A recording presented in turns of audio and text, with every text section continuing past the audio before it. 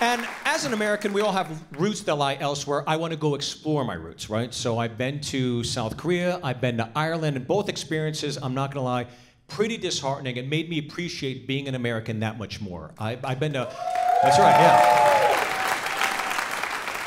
I've been to Seoul City, South Korea.